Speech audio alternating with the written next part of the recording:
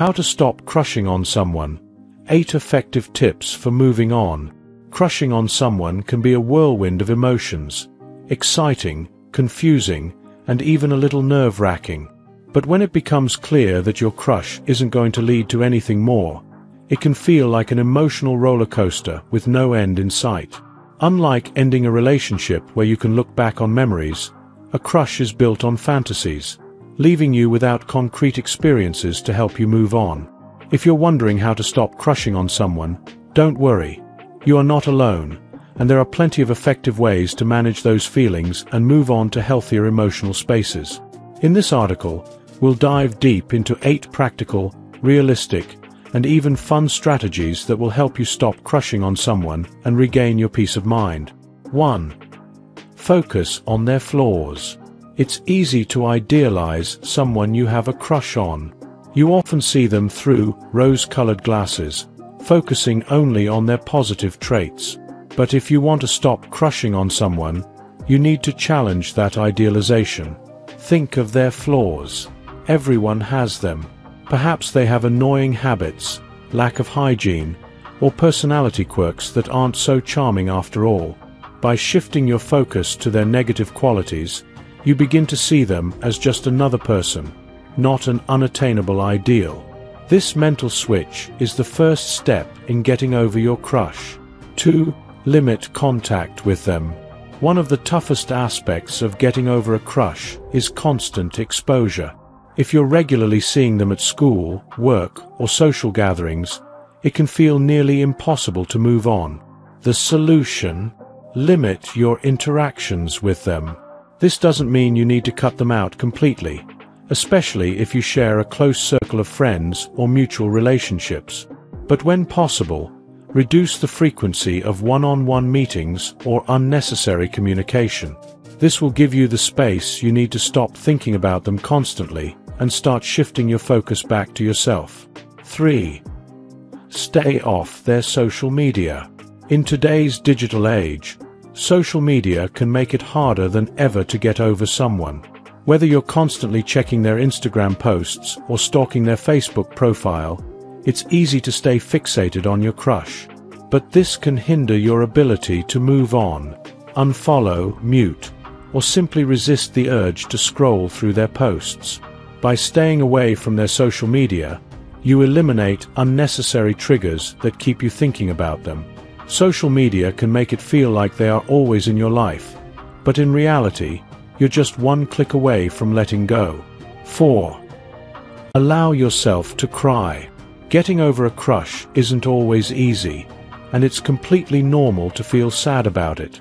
If you're wondering how to stop crushing on someone, sometimes the answer is to let yourself feel the pain. Have a good cry and allow yourself to mourn the idea of what could have been. Watching a sad movie, eating ice cream in your pajamas, or simply lying in bed and processing your emotions can provide you with the emotional release you need. Crying doesn't make you weak. It makes you human. By expressing your feelings, you allow yourself to heal and move forward. 5. Dive into your hobbies and passions. One of the best ways to take your mind off your crush is to focus on what makes you happy and fulfilled. Get back to your hobbies, whether it's painting, playing music, reading, or working on a new project. Immersing yourself in activities that bring you joy can help boost your self-esteem and distract you from constantly thinking about your crush.